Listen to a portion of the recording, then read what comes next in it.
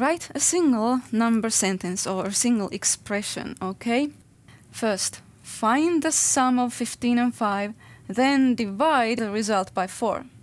In other words, don't write two different calculations. Write a single calculation for all of that. First, find the sum of 15 and 5. Sum means addition. So we have 15 plus 5 to do first, and then divide the result by 4, okay? Now that makes 20, right? And we need to divide the 20 by 4.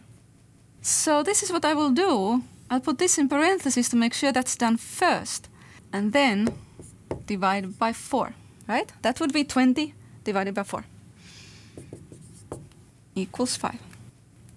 Another one, subtract the product of 10 and 6 from 100. Notice here this product of 10 and 6. Product.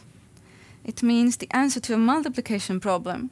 So that means multiply 10 and 6, okay? So let me write that here. 10 and 6, they're multiplied. It's 60. Subtract that from 100. How would you write that? Since you're subtracting from 100, you put it here. 100 minus that, okay? And the multiplication is done first by the order of operations. So we get 100 minus 60 equals 40. Now this last problem might look difficult.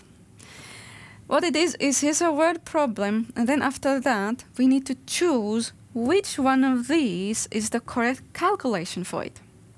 Okay, so no, we're not going to calculate all these. There's only one that's correct. Let's read. Jack had to paint 600 feet of fence.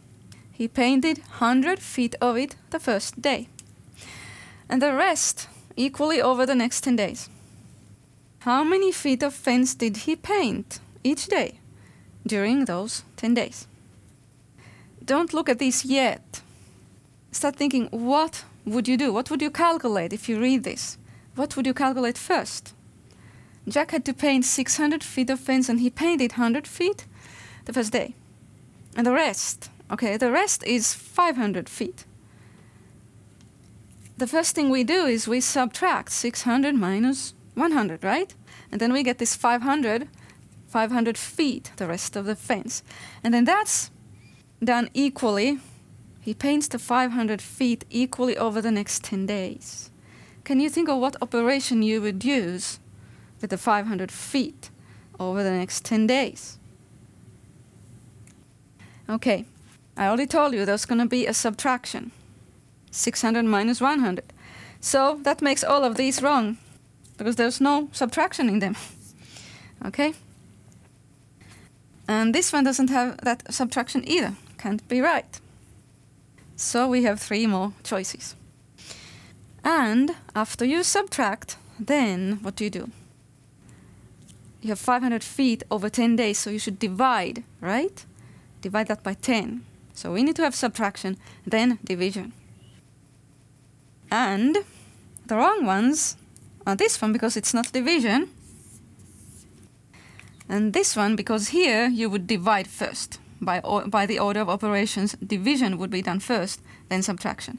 Okay, so that's wrong too. And the last one is the winner. You subtract first, then divide. And the answer should be 50 feet.